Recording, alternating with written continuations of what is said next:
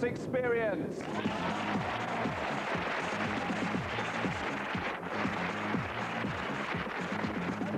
Okay, right. Today, finally, is the day that Germany reunifies. Now, I worry about this because whenever I meet individual Germans, they never seem at all chastened by history. They still seem to think that they are part of an innately superior nation, despite the fact that they're all really ugly, and the only good band they've ever produced is Boney M, who themselves were hardly a product of Aryan genetic engineering. So the new Germany is, I understand, to have a new name, which is interesting because, like, Germany's always been keen on offering its neighbours a new name, Germany. I'm David Baddiel, and this is Punt and Dennis.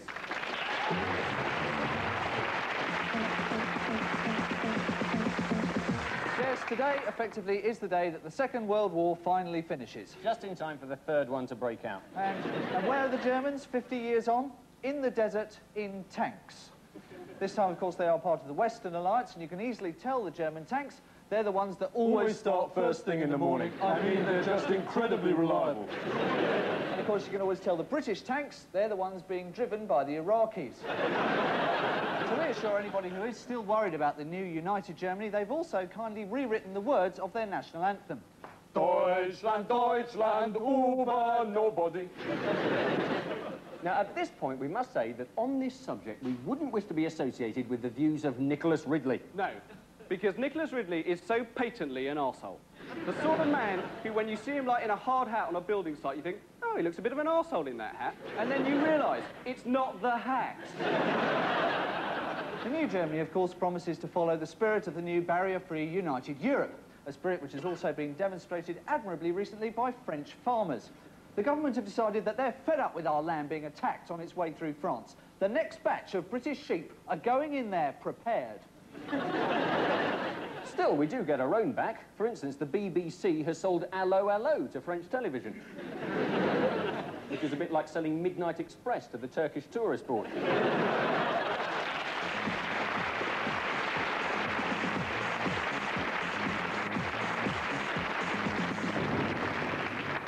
Now, Crime Stoppers would like to hear if anyone has been trying to sell you one of these car stereos. How much were they asking? £60? £70?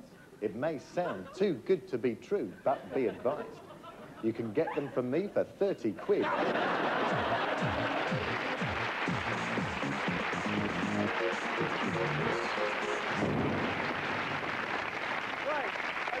Our audience tonight have got here by various means, including one man who appears to come direct from Shenley by dial-a-ride, but unfortunately no one has come by the first form of transport we're going to look at in the transport experience, the seesaw hand-operated railway trolley, as used by Laurel and Hardy, and now an integral part of the government's plans for privatising the railways. Then there is the bus. Certainly, in a busy city centre, there's no vehicle better equipped for nipping through the rush hour traffic than a 200-ton diesel-powered traction engine. In major cities, there are also night buses which never arrive. Now, in London, night buses leave from Trafalgar Square, which is why it's always so packed by the end of the year. And there are certain things you will always hear while waiting for public transport. Waiting for a bus, someone will always say, oh, you wait for ages, and then 4 come at the same time. Waiting for a train, someone will always say, Typical British man. And of course, on the underground, someone will always say, fire! Fire! So your best bet, contrary to all environmental considerations, is to travel by car. And an indispensable aid to getting around in your car is the A to Z. All city street finders are called the A to Z, except Beirut's, which is called the A to B. Apart from these, there is also the Nicholson Street Finder. I gotta tell you guys, I don't know where the I am. Eyebrows that got lost as well. Now, cars, of course, are very dangerous, and from an early age, we are taught road safety. Now, this used to be in the form of the curb drill, which was very easy to remember. It went, look right, look left, look right again, and if nothing's coming, you obviously don't live in London. The other problem with cars is that they go wrong, and you have to go to the garage. And there, car mechanics always mystify the process of fixing your car. I mean, especially if it's foreign. If your car is anything except a Ford Granada, you might as well be asking them to fix the Arkansas Chugger-Bug. But as we all know from watching Grand Prix, a car can go into the pits on fire and be back on the track in seconds. And in the last lap of the British Grand Prix, Alain Prost has built up a lead of over 14 seconds over Ayrton Senna. So surely now the championship is in the bag as he goes into the pits for his last pit stop. Wait, complete tire change and all in the turbo shaft. Sorry, mate, there's no way I'll fit you in today. Sorry, no. I'll tell you what, I might have it done for you Thursday. Leave the keys, give us a ring around lunch. What? Hurry up, you stupid man! I've already lost 5 seconds to Senna! Trouble is, you see, these just aren't built for speed. Not built for speed. What you want is a Ford Granada. In fact, I'll tell you what. And Ayrton Senna has taken the lead, but now out of the pits, here comes Alain Prost in a Ford Granada gear. The one they bought off me for 20 quid. And it's Senna in the McLaren with turbocharge, and Prost in the Granada gear with the mock leather steering wheel cover and the cassette player that does not work. What of the future? Well, probably the biggest transport project at the moment is the Channel Tunnel. But unfortunately, the Channel Tunnel has run out of money. Now, most people's reaction to this is obviously, ha ha ha ha ha! We never wanted the bloody thing anyway. But obviously this is not the view of those more deeply involved. For a more in-depth analysis, our political correspondent. Reaction at Westminster to the news of the financial difficulties for the tunnel project was mixed, but the general reaction seemed to be, ha ha ha ha! We never wanted the bloody thing anyway. But the Channel Tunnel will get built. After all, when it comes to tunnelling difficulties, they've never daunted the British before.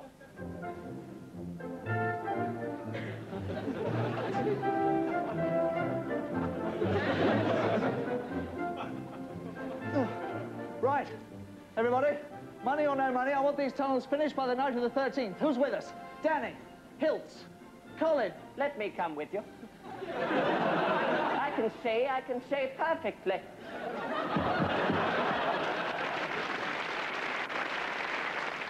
The amazing thing about the Channel Tunnel is how on earth we ever persuaded the French to build a tunnel with us in the first place. Let's face it, our record on subterranean transport systems is not good. This is the Channel Tunnel Line Information Service. Malheureusement, il y a un failure de point à Calais jusqu'à Tottenham Court Road. Aussi, il n'y a pas d'escalators à Calais, donc il faut utiliser les stairs. Merci.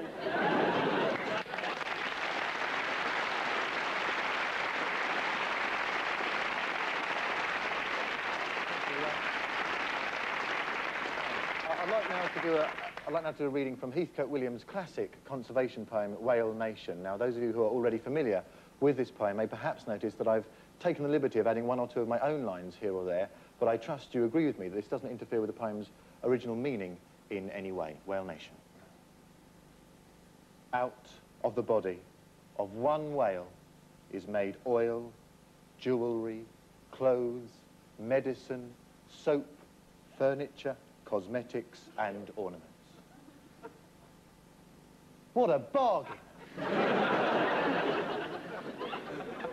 Try getting all that lot out of a panda.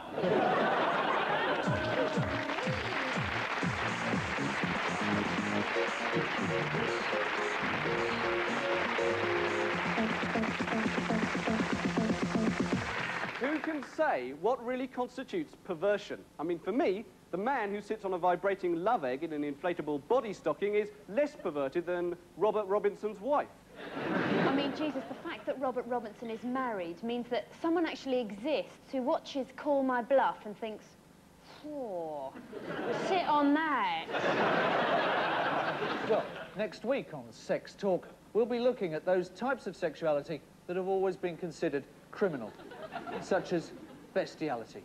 Now, in terms of crime solving, this one is obviously a lot more difficult than most because usually it's rather difficult for the animal to report the crime, except in very unusual cases.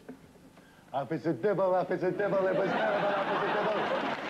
Oh, please, wonderful dreams, those very creatures. Lovely jump. I knew I shouldn't go around wearing just a waistcoat. This sort of thing was bound to happen. Well, I'm sorry, TC. Next time I'll use some KY jelly.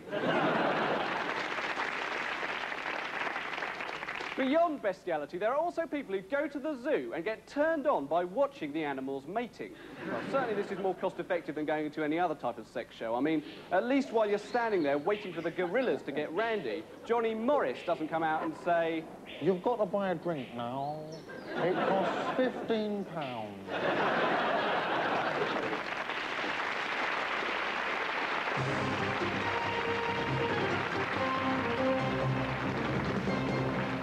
The day's top stories: United amalgamated bid for Consolidated Incorporated, Incorporated United in leveraged buyout struggle, and Amalgamated Consolidated offer a second rights issue ahead of half-year profit announcement. Later on, we'll be asking, who gives a toss? Also, John Major says we are not heading for a recession. He also says he met Elvis at the deli counter in Tesco. But now, the financial news roundup.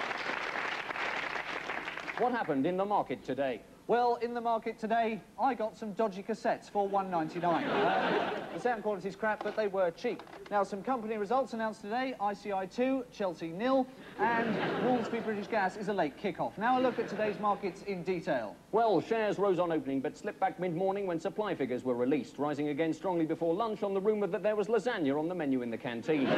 News that a man had fallen off a bus in Gloucestershire sent dealers into panic selling, and when Jeremy at Hambros remembered he'd forgotten to set the video for Inspector Morse, the market collapsed completely. Well, later on in the programme, we'll be discussing personal savings. How can you best invest £1,000? Should you put it in a high-yield capital growth account, purchase a personal equity plan, or buy a gallon of 4-Star? We'll also be asking, how can you get a guaranteed overdraft? The answer, of course, is spend more money than you've got in your bank account. Good night.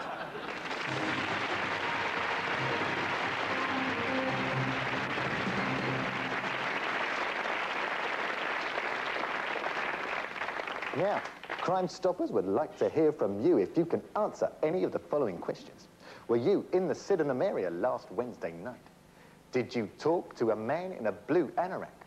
Do you know the way to San Jose? If you think I'm sexy and you want my body, come on, honey, tell me so. If you really need me, just reach out and touch me, and you could win a Community Action Trust reward.